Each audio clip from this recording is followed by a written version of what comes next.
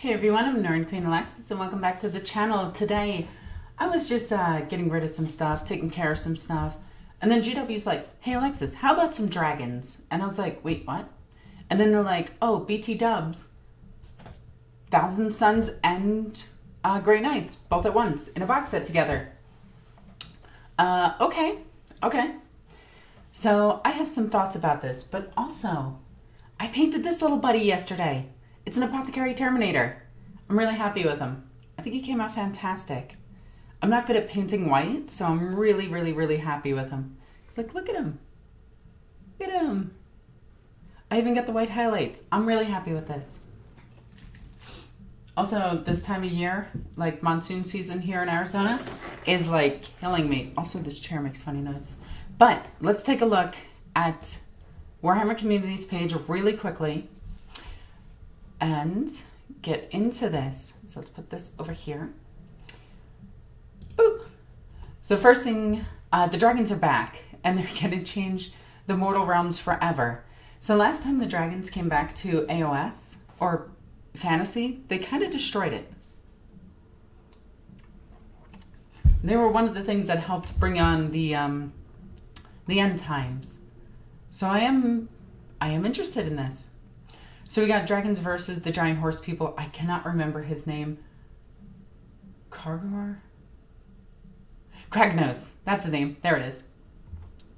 But these dragons look like they're straight out of Aragon. I'm not gonna lie, that's what they look like. They have this massive underbite and kind of like this parrot-like beak.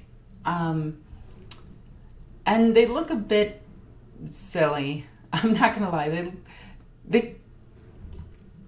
I've seen good dragon models, and yeah, these are pretty good. Like, I like this one a lot better, but that little beak in the front is throwing me off.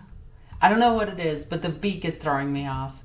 I do like that there's two choices, but they ultimately essentially just look like mirror images of each other. Like, it looks a bit lazy in my opinion. Yeah, it looks like somebody just took the file and just reversed it to make the second one. Honestly, they don't look bad. They just don't look that good. I feel like Dungeons and Lasers did better dragons at 40k scale. I wish I could show you one right now. Actually, I can. If you watch one of my recent battle reports, you can see the 5-headed Hydra from Dungeons and Lasers, and it just looks better. So, I don't know.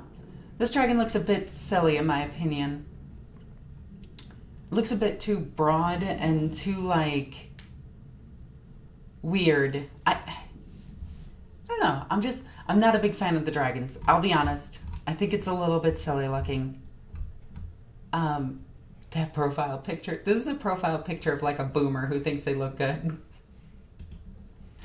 Anyway, moving on to the thing that's actually important. The Hexfire Battlebox. I read this as pigs. Grey Knights might against Thousand Suns sorcery. So this is actually pretty cool. You got this guy who's drawing his last pathetic card, and you got this dude who I really want to replace with a dual disc here. I want to give both these guys dual discs. I'm not gonna lie. And you can actually do this using the if you buy oh my god, what are they called? What are they called? Oh my god, this is gonna drive me crazy. Hang on. This is gonna drive me absolutely crazy. One second. Where is it? Xenos Armies. It's the normal Eldar. Where the hell the normal Eldar? Craft World. Craft Macaroni and Cheese Eldar. So you go to them. I wish this was just the default to view all. Where the hell are they? The Guardian Squad, right? But what is that thing called? There it is. There it is. You turn that into a dual disc. Right here. Also, how does nobody see that these are samurais? I don't get it. Everyone's like, Tau or the Weeb army. And it's just like, these dudes practice the way of the Bushido, the way of the sword. They have all of the naginata. They have katanas. They shoot shurikens. They have ninjas. And it's just like, nope. Tau or the Weeb army. Even though they're based off of like Mech Warrior. So, this model looks fantastic, but has a lot going on for it. But it still looks really good. I love the two little baby screamers. Or what are they? Yeah, these are screamers. Him and his demon weapon. And he looks pretty cool. They actually made a human face that doesn't look silly. But this box set, it's great value. It's going to be about $200. And it's amazing value. Like, hands down amazing value, I think. Let's see, 35 for him. All right, let's do the math for this. Once my computer decides to load. Do they count as Space Marines? They do. Okay. Even though they're radically different than Space Marines. So, that's 60. I don't think it comes with a Paladin squad. No, it just comes with these 3. Yeah, this is what the contents of the box is. So 2 Strike Forces, 1 Grey Knight, Nemesis Baby Carrier, and 1 Dude Guy. So right now we're sitting at $35 for the character. Okay, then 60 for the Nemesis Baby Carrier. And then we have, what, 2 Strike Squads in there? The Strike Squad's up here? No, you have to click View All. Which again, should be its default. Like, hands down. So, these guys, which are 60 for 10. Okay. So we're at plus 60 already. So right now it's 155. That's pretty good for just that. Then we got the second part of the box set, which looks like it comes with 10 Zangors, 1 Zangor Enlightened, 1 Rubicon Squad, and him. So we need to add $35 for the character. Let's see, how much are Terminators? I think they're a good amount. Let's see. 1,000 Suns. Oh, we don't want the one that has them both in it. Can we just go to T-Suns? There we go. So we got Terminators, which are 60. We got a Zangor Enlightened, which is kind of weird that it's a Zangor Enlightened and not like Pink Horrors or something. Where the hell is the Zangor Enlightened? I don't like that they're not here.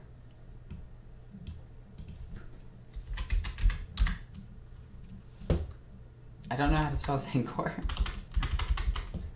Okay, well, I know where they are, though. So we gotta go to AOS, and then find the rest of the Thousand Suns army. Chaos. Disciples of Zinj. Load. There we go. I do love this Birdman riding the disc. He just looks cool. So this is Zangors, and you do get 10 of them already. So that's plus 44. And then one of these guys. So one of them would be the equivalent price of him. Would it? No, it would be... Is it just one? That's got to be like some kind of special character then. There he is. So yeah, he's 35 as well. So this box set is $330, which is... saves you $130, which is really good. But it also has the old baby Marines and the Nemesis baby count. The thing that bugs me is there's only 2 new models. And I'm kind of hoping that we get this tentacle terrain because I do love me some tentacles every now and then. Gives it the more chaos feeling. But yeah, this is... like, this army is kind of all over the place in my opinion. Like, the Terminators are cool, but I think I'd rather, like, bigger demons or a much scarier unit. Like, the Nemesis Baby Carrier seems like it's just a better... it's going to perform better than the Terminators. Although if the Terminators go up to 3-4 wounds apiece, they might be better. The box art looks incredible. The Codex art looks incredible for the Thousand Suns. Looks silly for that Space Marine who's like hanging his head out of his armor-ish kind of, where it's like this. That kind of irks me a little bit. Just the proportions of that kind of bug me. But overall, it's a really good armor on the front. I kind of wish they focused more on this guy right here, because he looks a bit better. Overall, is this box set worth it? I mean, yeah, if you have both these armies like I do, this box set is definitely worth it. But if you're just starting a Thousand Sun army, It's okay. Zangors are kind of garbage.